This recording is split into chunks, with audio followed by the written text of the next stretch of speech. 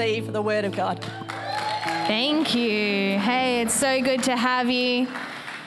Thank you to Dean and Lisa and to Michelle for having me, and it's just such an honour to be here. I love True North. What a fantastic church. Aren't you guys so glad that you're in the most amazing church in the northern suburbs? Like, no offence to all the other churches, but it is what it is. It's just good to be in the best church, I guess. So huge hello, and hello to everyone online. Hello to everyone at the Mullaloo campus. And it's just such a fantastic start to the year, don't you think? Can I ask you a question? Can we start that way? Can we start by asking a question? How's your New Year's resolution going? Yeah. If you're online or in our other campus today, the collective groan kind of indicates how that's going. I'm not sure if that's the same response where you are, but here it was this sound, all across the room. And it's kind of feels that way, doesn't it? We're about, that 6-week point into the year, mid-Feb, and already the shiny new year has bit of scuff marks on it. It's like when you get new sneakers and someone treads on them, you're like, thanks. Yeah, I thought that would go down well with you, Dean. All right, so, not to bring us down a notch, but already this year, I just found myself getting rocked by, thing after thing after thing. I started this year being like, I'm going to read books, I'm going to get rich, lose weight, look amazing, all the usual, and get smarter. And already this year, it's just like some things have happened, some good things, but some hard things as well. Like the beautiful young girl whose life was taken by a shark a couple of weeks ago, the earthquake in Syria and Turkey, shocking, awful. It might just be the grind that you're back at school after a great summer off.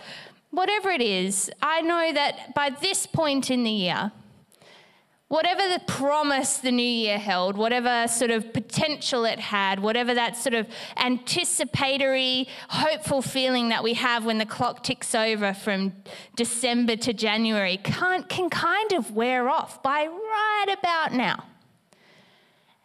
And life starts rearing its head again, and we start going, that's right. That's what life is like. That's what this world is like. Well, I have good news for you today. And that is that the experience of hope that we all sense, that sense of possibility, the sense of renewal, the fresh slate, blank page thinking that happens at the turn of January is not just for the start of a calendar year. It's not just restricted to that. The good news is that hope and renewal and being made new can be found in Jesus at any time. You see, having a revelation of Jesus is so important. When Jesus is revealed to us, we don't just see who he is. He's not just a man. He's not just a historical figure. We see who God is. We see what God is like. We see how much God loves us and how present he is with us. That's when we have a revelation of Jesus, that's when we receive real rest and real refreshing. It's when we start to somehow have our priorities realigned. The deepest soul thirst that we have begins to be quenched. Somehow our perspective starts to shift. Somehow you're caught up in the greatness and the majesty of God, and somehow you stop thinking so much of your own problems when you have a revelation of Jesus.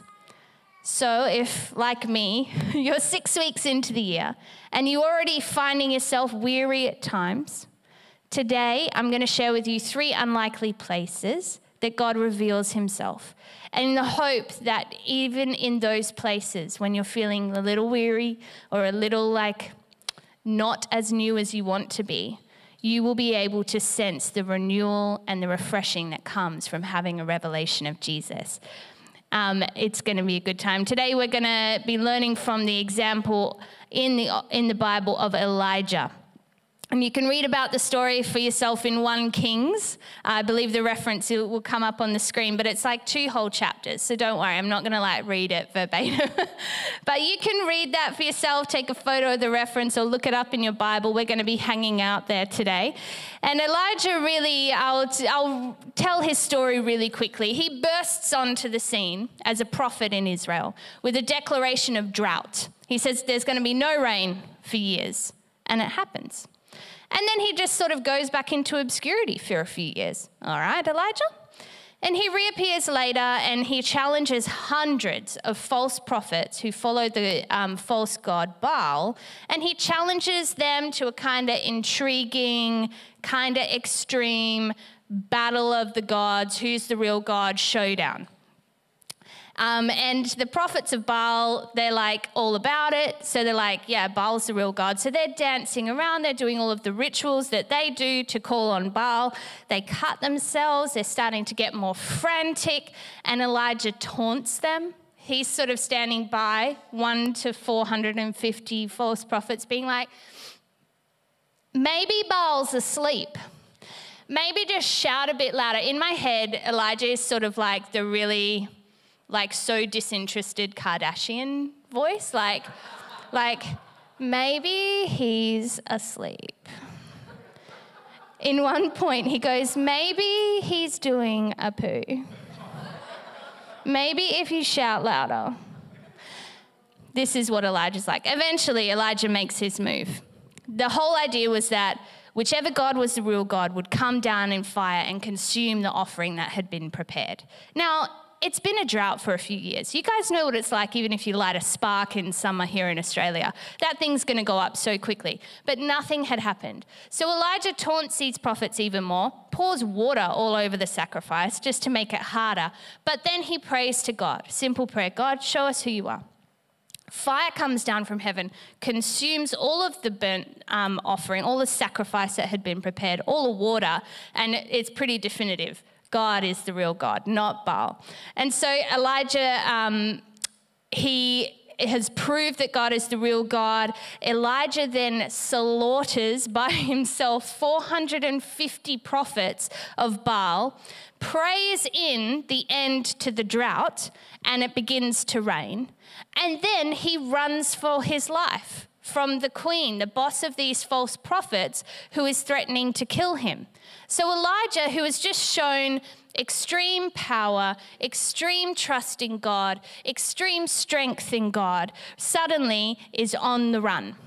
And he is a broken man. Talk about highs and lows. I don't know if your year has felt like a roller coaster, but you're not alone. People of God have been on that ride for a long time. And so he is high, he is low, and on the run, he's actually suicidal. He wishes he was dead. And God ministers to him in that place with a simple ministry of rest and food. You know, sometimes God doesn't need a clap offering, he just needs your nap offering.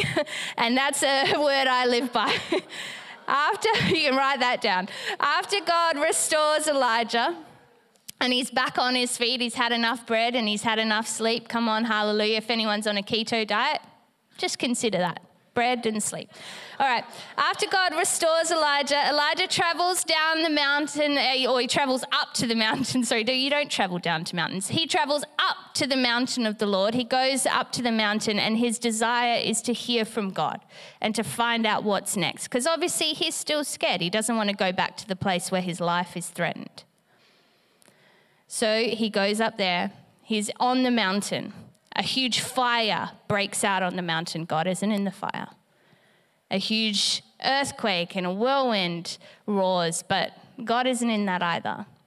And when the calm comes after that storm, God whispers. And that's when Elijah leaves his cave that he's been in, steps out, and God speaks to him. Elijah then hears from God, and he goes back and continues on his calling and his mission from God. And what I want to do is take this story and sort of highlight to us 3 things that we can learn from Elijah so that we can understand how God can reveal himself to us no matter what is happening. So point number 1 is that God is revealed in the fire. And throughout the Bible, God does reveal himself, and he uses fire to draw his people closer to him. Think of Moses and the burning bush. He also uses fire to purify and to make people holy. Think of Isaiah. I'm a man of unclean lips, and an angel comes and puts fire on his lips to purify. Or the sacrificial system, burnt offerings. When the fire is endangering God's people, God steps in to rescue, like Shadrach, Meshach, and Abednego. In a fire, God's power is revealed. And in a fire, God's holiness is revealed. And fire is a great metaphor for what we experience in our life when times get hard. Or perhaps when there's a welcome fire. Think of the warmth and the light that a fire can bring, and it's welcome. Or maybe it isn't a welcome fire. Maybe it's too hot. Maybe you're feeling like you're getting a little bit burned. Either way, Isaiah 43, there is a promise from God that says, when we walk through the fire, we will not be burned. And God reveals himself through fire, just like he did with Elijah in front of the false prophets. He will be present in a fire. He will purify you in a fire. He will protect you in a fire. You don't need to fear fire. It's just another opportunity to witness God's mighty power to save and his holiness at work. When God is revealed in his power and in his holiness, it causes our perspective to change.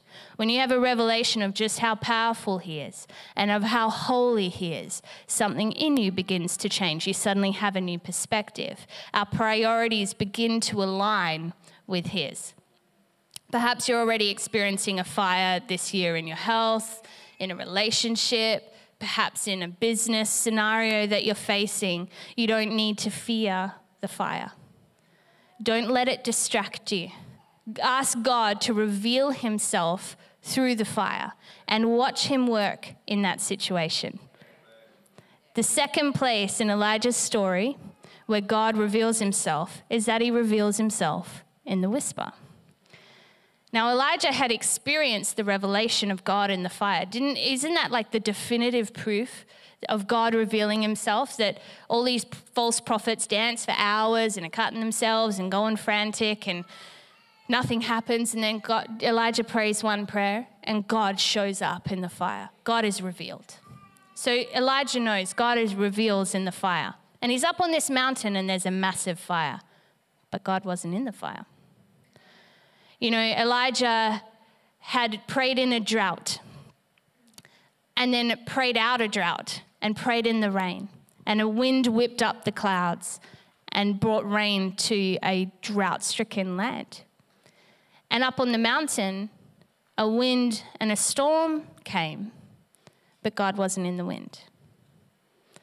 So both times where Elijah had experienced God in the fire, God revealed in the wind, God's power on display. Up in the mountain, God wasn't in those moments. And God wasn't in the fire. God wasn't in the wind. God was in the whisper. And there has been many, many times in my walk with God where I feel like God has been silent so many times. I'm like, why aren't you talking? You're so rude. Where are you? I'm talking here, I'm doing this, I'm doing that. I'm probably more like the prophets of Baal, getting frantic than I am about full confidence like Elijah. I'm like, where are you? Why aren't you talking? Why aren't you telling me what to do? Just tell me, I'll do it. I'll go to India, I don't mind. Like, just tell me what to do. And I sit there, I'm like, God, why aren't you talking? I reckon there's probably only one, maybe 2 times actually out of the hundreds of times where I've said, God, you're being silent, where God has actually been silent. All of the other times he was speaking, I just wasn't listening. Or I was expecting him to speak in a certain way and only tuning into that and ignoring the way that he was speaking to me. You have to learn to discern the voice of God. Expecting God to speak in the same way all the time will create a monotone experience of spirituality for you. But God isn't monotone. He's in stereo. He is that surround sound you experience that deafens and blinds you at the beginning of a movie.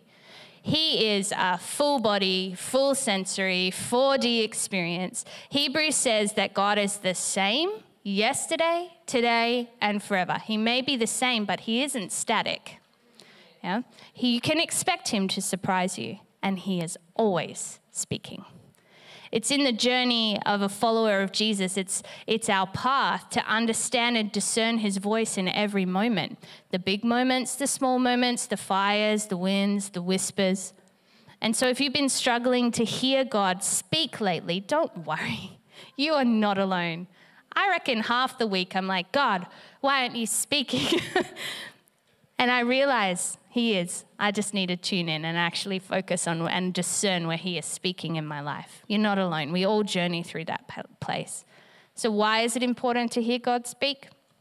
Why is it important to pick up where he's speaking in your life? Because when God reveals himself in the whisper, when he speaks to you, when he speaks, you can receive clarity, you can receive direction, you receive your calling, you have a better understanding of your capacity. However, ultimately, the voice of God reveals the character of God and who he is. And when you have a revelation of who God is, you have a deeper revelation of yourself also, of what you're doing here with your life, of what God is wanting to do through you. The place of revelation is a place of transformation. It's important to hear the voice of God so that you can have a revelation of him. You hear God in the fire. He's revealed in the fire. He's revealed in the whisper. And we've probably covered the two most famous parts of Elijah's story. But I hope you've received a new revelation of potentially how you could hear God speak to you this year. But there's still one way that God revealed himself to Elijah that I want to touch on today. And I'm believing that this is going to help those of you who have been diligently, faithfully waiting on God for something. And that is that God is revealed in the going. And if I could have my friends from the band up, because I just want to start ministering to you. And I want to start a time where we actually focus on where is it that you're speaking, God. But this last place that God reveals who he is and what he's like is in the going. Have you ever had a revelation that changes everything? Maybe you're a woman in this place and you've had the privilege of being pregnant, and that first moment where you find out that you're pregnant, suddenly nothing's changed, but everything's changed. The way that you view your body is completely different to 5 seconds earlier. What about when you're a kid? All of us can relate to this. You're a kid, you wake up in the morning, and for those first few seconds while you're waking up, you don't remember, but then you do. It's your birthday. Do you remember that feeling? Where nothing has changed, but everything has changed. Elijah had climbed a mountain to meet with God, and he must have been so relieved to hear God speak to him. You know, Elijah had come all that way, and he had got what he came for. The voice of God. However, God didn't say, Elijah, you have arrived. It was more like Elijah, we're about to start. And so often we expect that if we could just get God to answer us, if we could get him to show up, if he could intervene in this situation or in that situation, our challenges and our problems would be solved. It would be finished. Problem over. However, we read in Elijah's story that he was actually called back the same way that he had come. He walked right back down that mountain, the same road, to the same situation that he had been running from. But he was not the same. He had experienced on that mountain a revelation of God. And sometimes I see God miraculously break through and intervene, changing situations supernaturally, and it's astounding when it happens. Other times I experience God break through in me and invite me back into the same situation but with a changed disposition. And that change is not something that I can conjure up on my own. That change is not something that I can cause within myself. That change is not something that I can put on and fake it till I arrive, until I make it that way. When you meet Jesus, you find that he doesn't often take away all your problems. He never offers to do that. He doesn't say, come, follow me. I'll take away all your issues. I'll take away all your problems, all those things that you're battling. I'll take them away. His simple invitation is just to follow him and trust. He says, I'll make you. He says, follow me and I'll make you. So if you've been seeking a revelation from God, but you feel he hasn't been revealing himself, that's a hard place to be in. I identify with that. I've been there many, many times. Can I encourage you to keep walking, keep following Jesus, keep your eyes on God. It's as you keep going and as you keep walking that God reveals himself. He reveals himself as you go. You know, sometimes when we're driving a car, you try and steer it out of your driveway when it's not working. And it's a lot harder than when you just make a minor change when you're going 100 Ks on the freeway. You know, so it's like that in our life. Sometimes it's in the going that we realize quicker that God is actually moving in us and directing our path. It's in the going that he reveals his plans, his purposes, his character for us. 2 Corinthians 4:16-18 says, therefore, we don't lose heart. Though outwardly we may be wasting away, yet inwardly we are being renewed day by day. For our light and momentary troubles are achieving for us an eternal glory that far outweighs them all. So we fix our eyes not on what is seen, but on what is unseen, on God, on the revelation of who he is. Since what we see is temporary, but what is unseen, what we're fixing our attention on, is eternal. And this morning, we're going to take communion in a few minutes. And the way that I want us to take communion today, the posture that I would love us to have, is to consider what it is that we would like to invite Jesus in to do and to renew within us. Potentially, you're facing a fire in your life. Maybe it feels like 2023 is already a dumpster fire, and you're like, well, let's just hold out until 2024. Maybe it'll be a better year. You've already classed this year as a write-off. Maybe your year looks like a fire. Maybe your year looks a little bit chaotic. Fires, winds, waves. And you're like, God, where are you in this? Maybe there are quiet moments where God wants to whisper to you, where you need to hear his voice. There are things in the moments of chaos that he wants to renew. He wants to bring out a revelation of who he is in those moments. Potentially, you have been asking and seeking God for a breakthrough. There's something that you've been asking and praying for a long time, something that's deeply held within your heart, and you just wish God would do it. And God is inviting you this morning to say, hey, I'm gonna heal you on the way. I'm gonna reveal myself on the way. And it's time to start moving and making a decision and moving on, trusting that God is gonna bring that renewal. And so this morning, I would love to pray for us. And could we all stand across church? Even if you're in your living room, go on, just do it. Stand up. Let me pray for you as we finish off our time together. God, my prayer is simple. Would you come and reveal yourself?